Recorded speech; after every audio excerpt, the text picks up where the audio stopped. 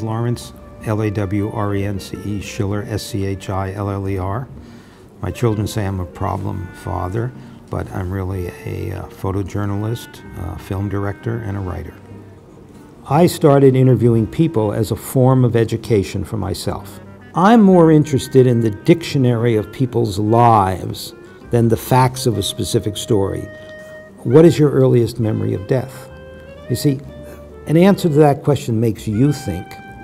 It takes me on a road that I don't even know where I'm traveling. Maybe you yourself have never thought of that answer, you know? What is your earliest memory of your grandfather? I remember my grandfather in an old age home, and he had sores on his feet.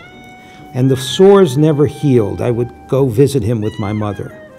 And then once I asked my mother, I said, why does Grandpa Isaac's sores not heal on his feet? And she said, because he's dying, and the body doesn't rejuvenate.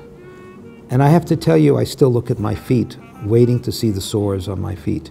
I learn more about you so that when I get to the facts, I don't have to be just like a regular journalist. I understand the subtext, and more important, I understand that the hesitation and the pause can mean more than the words that are spoken.